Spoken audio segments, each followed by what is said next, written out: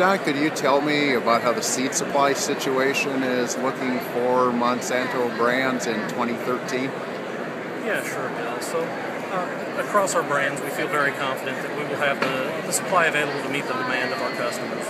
Now, we know 2012 certainly didn't come without challenges at the farm level with impacts from the drought, and it certainly didn't come without some challenges in our own production. But we spread that production across the U.S. to hedge risk. We spread individual products across multiple locations, and we also buffer that with winter production. And as we're sorting through the pile, we still feel very, very confident that we'll be able to meet the needs of our customers.